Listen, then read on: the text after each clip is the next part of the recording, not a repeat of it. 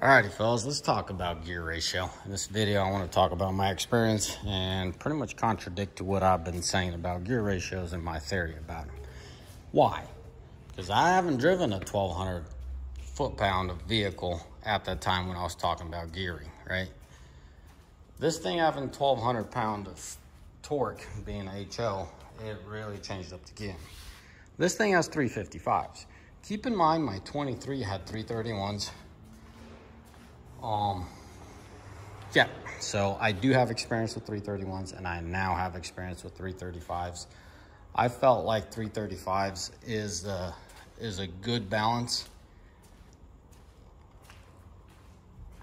but it's unnecessary.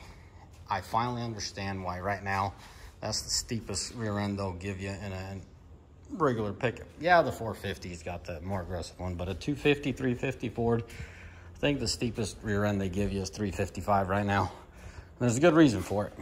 So, 90% of you guys out there do not need a 355. There's no reason for a 355 in this truck. Being that, go down in the nitty gritty, 331s is plenty for it. I know the number is not that far off, but liking to be in the power band, liking to cruise at a certain RPM, I am surprised how well this thing pulls on low end being a V8. It does not have the mechanical advantage of an inline six, but through tuning and the way they do their thing, by golly, does this thing pull on its low end for a V8. It doesn't compete with the brute force of a inline six, but it makes it up through different strategies. I'm gonna sit down for a minute. So this thing being 355, you could tell these tires aren't smaller than factory. They're a little bigger. They're only an inch bigger. They're wider, they're taller. And through my quick math, because I really want to run 295, 65, 20 for rating reasons. I think this is a good balanced tire. Where's the size right there? 295, 65, 20. Look at that load rating, 190 or 129. Heavy duty, tri-peak. It's not about the tire, it's about the size. That size gives you, 35-inch height. So with 35-inch height, I guesstimated I'm gonna get 2, maybe 3 miles quicker at 75. And I got my 2 miles, barely, but I got my 2 miles. So if my memory serves me right, at 70 miles an hour, I'm doing about 1,600 RPM. But that's not where I like to cruise at. I like to be at 75, 77. And the way everything's geared on this truck, you're on the back end of the gear. You gear guys will understand what I'm talking about. So as you excel past that, when you're in areas where it's 80, 85, you're exponentially increasing RPM. Now on a 330, on a 331, you're still on the front side of the gear, right on the graph. So as you're going 80, 85, you're about midpoint. You really need to be moving to be on the back end of that gearing to start increasing RPM. So that's why I'm saying 331s. Given the power and the ability, meaning the way, the strategy that it executes to give you the power, 331s are plenty.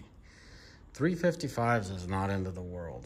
355s are not a bad choice. They just don't give you the edge in fuel mileage and fuzzy feeling, cozy feeling, right? I like the 331s where they cruise at highway speeds, but I thought with 355s, I'll just be a little bit more. It's that at 355, you're on the backside of the gear and you're exponentially increasing. It's not end of the world. For a guy like me that tows quite a bit, I just don't tow super heavy, okay? My goosenecks are empty goosenecks, 5,000, 6,000 pounds on average, and then I put 10,000 pounds on that. So I'm 15,000, 16,000 majority of the time behind this truck. So it's not that heavy given what it's rated for, what its power is. So therefore 331 is perfectly fine, even to the guy like myself that's towing a lot. Around town, if you're around town, I could see 355s and you towing all the time. I'm rarely ever at a 10th gear. So I'm driving empty, I'm in 10th gear. I'm loaded, I'm in 10th gear. I'd like to use them 10 gears, you know. I'd hate for it to downshift 4 gears at once, but that 331 would be ideal for this truck, even with 35s. Now, if you go to 37s, I probably would tell you to go to 355. The 35 is kind of the tipping point. If you wanting to run 37s, yes, go with 355s. But if you're the guy that's always on the freeway and you don't tow super heavy, highly advise you to go 331s. If you're the guy around town towing, go with the 355s. I hope I'm drawing a clear enough picture, because this whole gear ratio thing is there's so many little bits and pieces to it that you definitely need to gather all your information. Even though, like myself, I did all the math and I would have been where I thought I would have been, I still didn't equate to that. For me to be where I want to be, I need about 37-inch tire, because your 37 isn't actually giving you 37-inch of diameter. It's probably going to be about 36, give or take. So that's the math that we fall short of. You don't believe me? Go measure your tires that you think you got 35s on your truck. Measure from the ground to the height. See how high you are. I know some of you are going to say, well, you're bulging, all this and that, but just do your own homework.